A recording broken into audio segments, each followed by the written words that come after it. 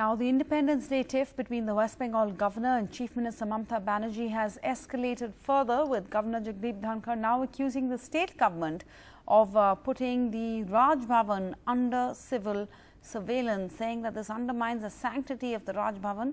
He said so at a press meet, and he says that he will do everything to protect its sanctity.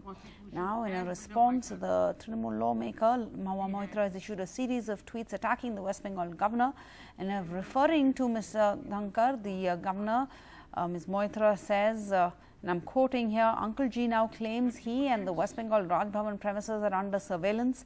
Believe me, that's something your bosses from Gujarat can do better than anyone else. Any one of us would be novices at it," with a smiley emoji.